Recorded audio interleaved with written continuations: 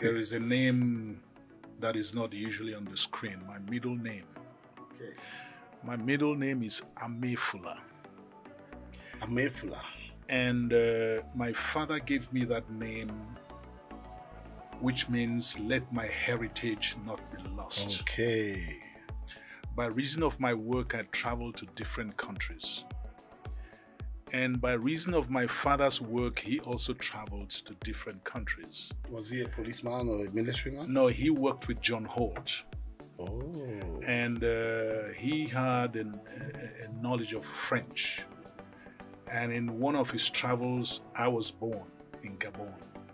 Oh. Guys, you see, this is why this is why you need to see this program and get to know some of this truth. Like, I never knew that you were born in Gabon.